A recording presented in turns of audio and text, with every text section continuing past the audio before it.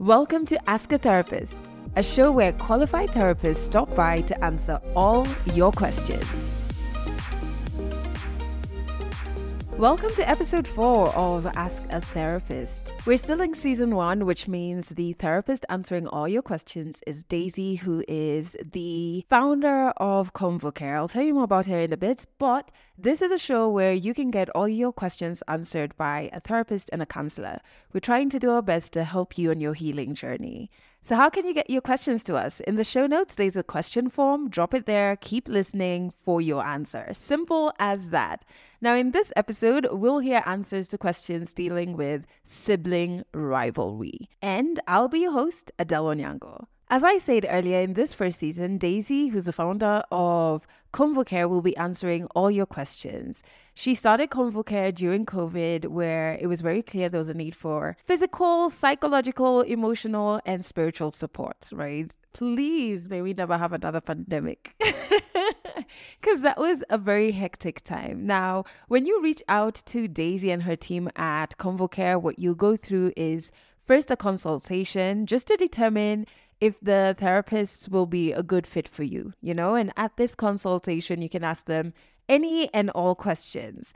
And they have multiple different therapies they offer, from group therapy to couple therapy to individual therapy to online therapy. For those of you who are not in Kenya or Nairobi, you still have access to Daisy and her team. What's also really different is that once you're at the end of your therapy cycle, they don't just leave you to your own devices. They do have mentorship where different therapists after termination will still reach out to see that you're coping well. So you've kind of gotten a companion for the rest of your life. Now, to book a one-on-one therapy session, just check out the show notes. We have put there the ConvoCare email address for our diaspora in the community, and there's also their phone number in the show notes. So please go ahead today and make your booking. I truly believe in you.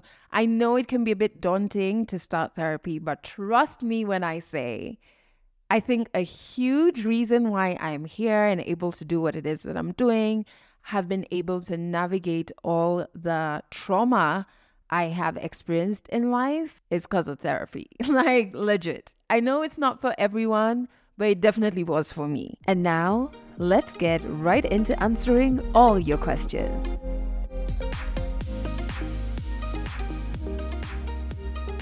Welcome back, Daisy. And we've got tons of questions for you in this episode from our community. And the first one is, does how you relate to your parents really affect your intimate relationships? Okay. Yeah. Parents.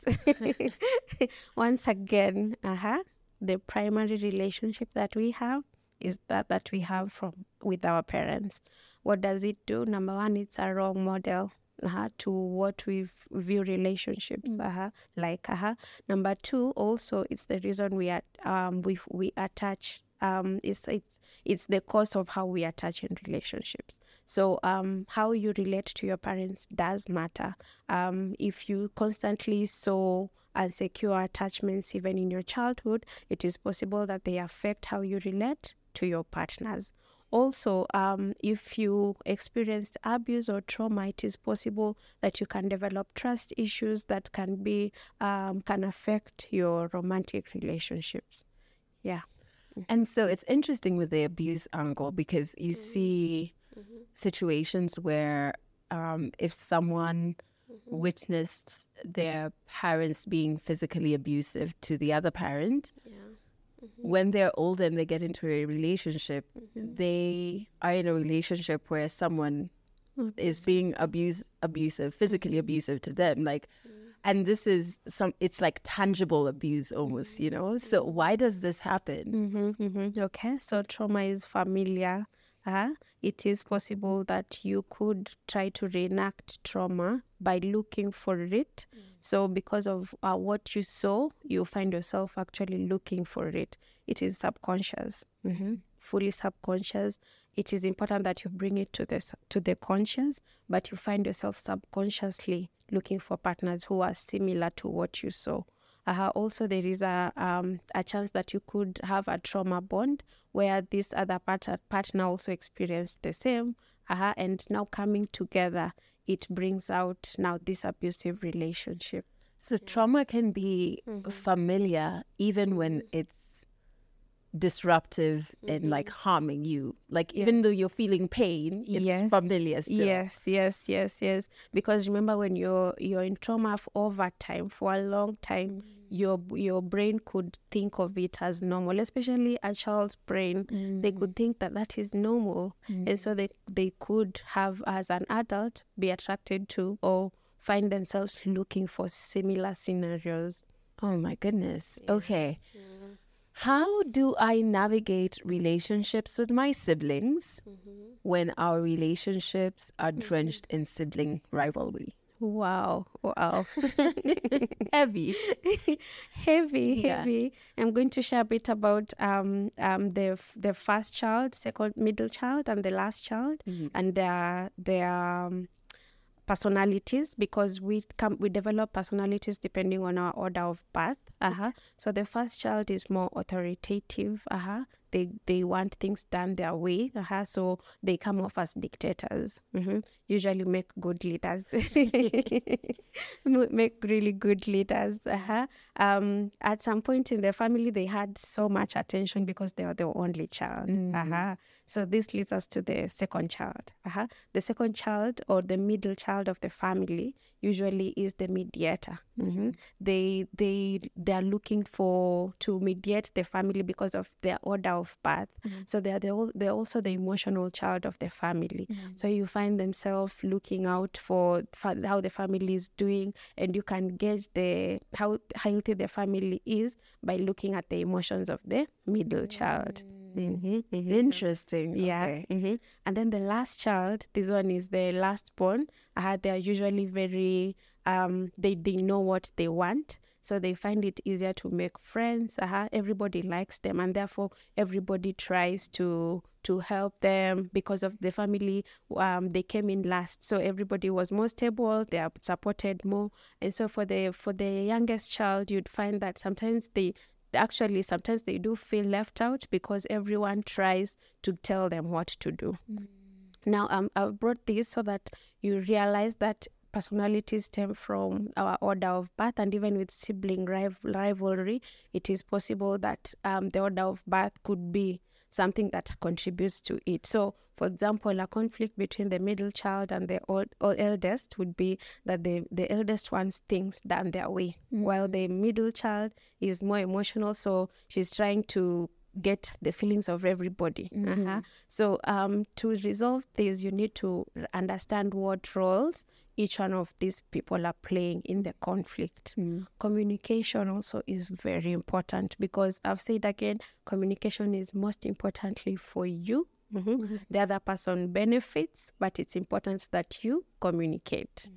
So it's resolving any sibling rivalry involves you noticing the role that they play, communicating your needs. If it's impossible to resolve it within yourselves, seek help, support from an older person or a neutral person.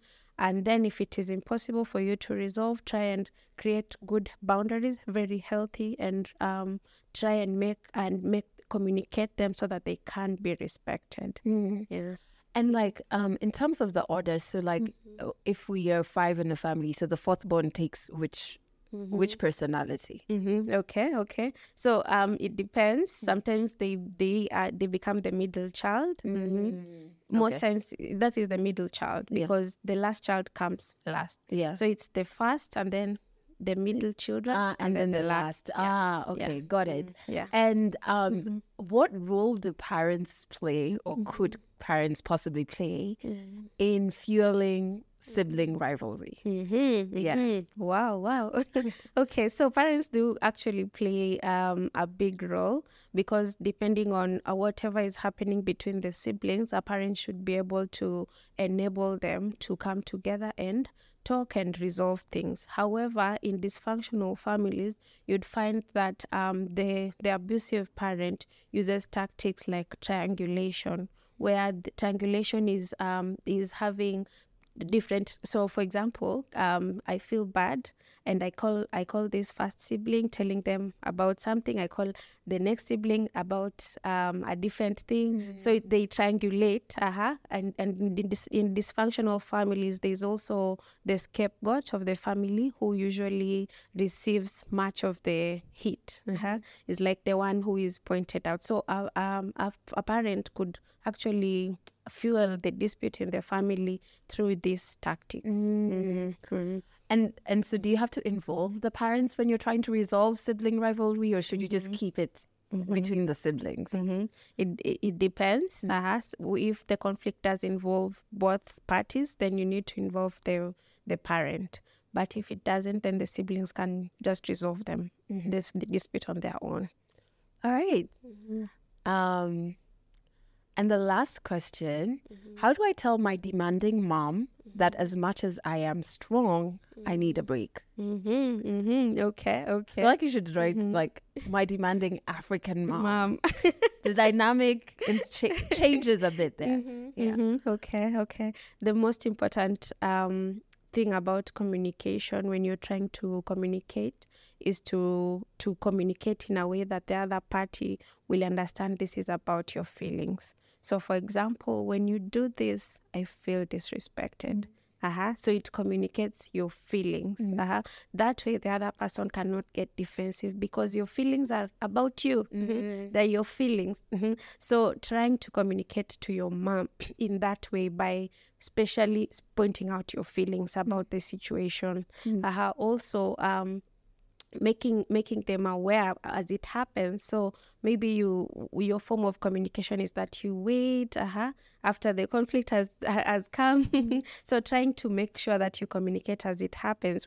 Mom, when you always do this is how I feel. Then putting up boundaries. Boundaries are very important. It is easy to break a boundary, especially if it has not been communicated. So communicating your boundaries would perhaps help your mom know how to deal with you. Yeah. I hope this episode gave you insights that can help you on your healing journey. Remember to send in your questions via the question form and share this podcast with all of your friends and your enemies. And remember, if you enjoyed the episode, please give us a 5-star rating. That's all for this episode. If you have a question to ask a therapist, please drop it in our question form. A link to it is in the show notes. Catch you next week for the next episode of Ask a Therapist.